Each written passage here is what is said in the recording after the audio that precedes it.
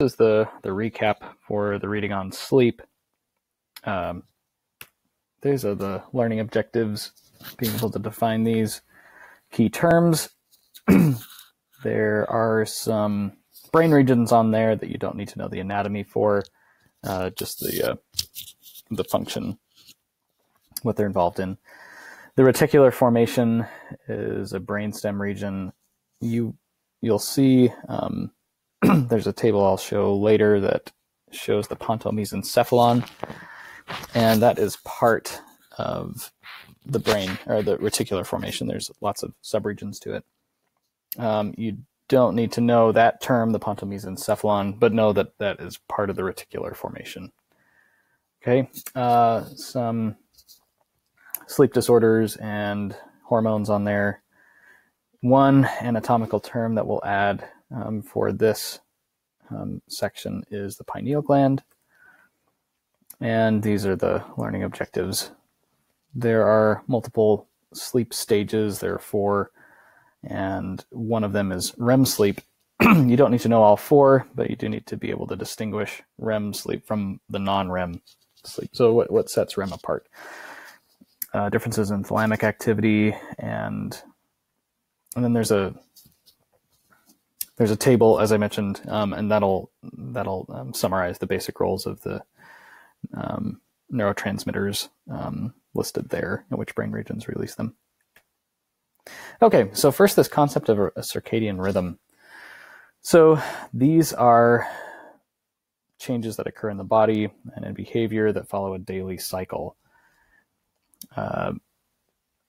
Evolutionary theory would postulate that having evolved on a planet that experiences light and dark cycles, a lot of our body is tuned into this rhythm, and not just in the brain, but all across the body. There are changes in physiology and behavior that follow a daily cycle. Just as an FYI, a circannual rhythm is something that would follow a yearly cycle. So there are some things that change, follow that kind of a rhythm. The retinohypothalamic pathway. This has a nice informative name. This is a pathway that goes from the retina to the hypothalamus. So the hypothalamus is involved in regulating our circadian rhythm and establishing that rhythm. Now it has to get some kind of an input to know when it's light and when it's dark. And there are ganglion cells in the retina that respond to light. Now you remember the ganglion cells, they're actually a couple of cells down the chain. The photoreceptors are the cells that we typically think of as being the photosensitive layer, but there are some ganglion cells that do respond to light. And they send axons to the hypothalamus. There's a specific region of the hypothalamus, the SCN, or the suprachiasmatic nucleus specifically, that they send them to. These mainly respond to short wavelength light. So you may recall short wavelength, that's more on the blue-green side of the spectrum as opposed to red, yellow, orange. And LCD screens tend to have more of this short wavelength light, that bluish light. So this is one reason underlying sleep disturbances that can occur if you're spending too much time on screens right before going to bed. The locus coeruleus. This is a small group of cells in the pons. This is one of the brain regions underlying that subserves the diffuse modulator system. So this is one diffuse modulator they're referred to. There are some other ones. Cluster of cells that release serotonin, and cluster of cells that release dopamine. The cells here release norepinephrine, and they're involved in increasing arousal and wakefulness, also enhancing attention and memory. There's an interesting relationship between arousal and attention and the activity of these neurons in the locus coeruleus, or LC, as you can see abbreviated there in that figure. You can see if there's a little bit of, so those jaggedy spike things represent action potentials, and you can see with a little bit of spiking, then you're inattentive, non-alert. If you have a lot of it, then it's labile attention, kind of distracted by whatever kind of stimulus. And when there's kind of that sweet spot, so you have this inverted U relationship where focused attention, where you usually want to be, is kind of this sweet spot of activity. Melatonin, another key term. This is a hormone released by the pineal gland. Okay, you probably heard of melatonin. It's something you can buy in a health food store. This is a hormone that increases sleepiness. It increases 2 to 3 hours before bedtime. So the hypothalamus regulates the release of melatonin from the pineal gland. So this is one thing that is going to help to establish that circadian rhythm. These melatonin supplements, they won't do you, because it increases 2 to 3 hours before bedtime, they won't do you a whole lot of good if you're trying to go to sleep right before bed, because melatonin levels are already high because of that increase long before. Okay, here's some anatomy, some of which you need to know, and some of which is just an FYI. The basal forebrain is, you can see it's that region of the frontal lobe, kind of that ventromedial aspect. And there's different terms that you could use to describe that region, but that's where the basal forebrain is located. It's a cluster of neurons there, there is a cluster of neurons there that release acetylcholine. And then the pineal gland, this isn't a very good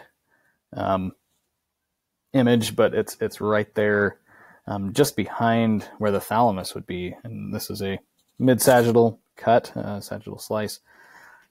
And it's kind of shriveled in this picture, but that's where it'd be, that yellow outline. That's where the pineal gland is. Here's maybe a better depiction, kind of a cartoon depiction. These are all terms that you've either learned before or need to know. Remember where the pituitary gland is, and then the pineal gland is more towards the back, more posterior, kind of just below the corpus callosum, towards the posterior end of the thalamus. And it's something that you would see on a mid-sagittal cut. It's a very small structure, and you would pretty much, it would be hard to identify it in anything besides a mid-sagittal section. So just to give a brief intro to EEG, I'm going to show some EEG data on the next slides. I just wanted to briefly introduce it. We'll talk more about it next unit. EEG stands for electroencephalography. This is a technique used to measure electrical activity in the brain, the neurons that are firing just under the scalp. It doesn't tell you much about deep structures, or at least you could infer some things, but really it's looking at cortical activity. It's a common technique. It's used in a lot of domains of neuroscience, but one prominent use is to study sleep cycles. Okay, so this is what some EEG data would look like. That's the blue squiggles up there on those graphs.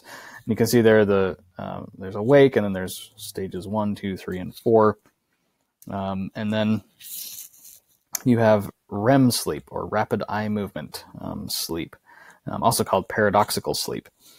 So one thing that makes it paradoxical is that your EEG signature actually looks more similar to being awake than to being, say, in stage 4 sleep. So in many ways, it's almost like your brain is awake, but you're still asleep.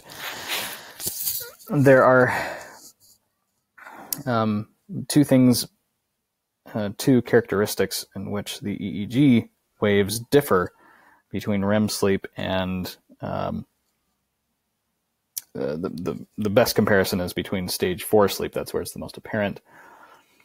They differ in their amplitude, and they also differ in synchrony. So the amplitude is, if you recall from when we talked about audition, amplitude is like the height of the wave. So the waves here are much taller, and so in stage 4 sleep than in REM. So stage 4 has higher amplitude. So REM sleep is lower amplitude. Now, in terms of the synchrony, stage 4 actually has a higher level of synchrony.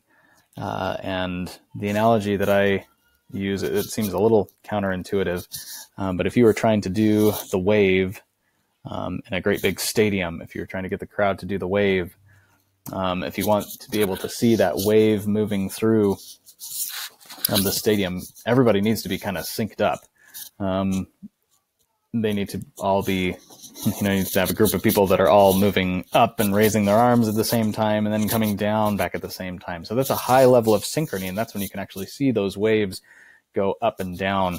Whereas if everybody wasn't synced up, if they were all just kind of doing their own little wave all at the same time, then you would get a very random looking pattern, and that's what you see in REM sleep. So stage 4 sleep reflects a higher degree of synchrony in the brain, where the neurons are kind of fluctuating their activity in sync, whereas in REM sleep, they're all kind of doing their same thing, doing their own thing and not in sync. And that's more similar to what's happening when you're awake.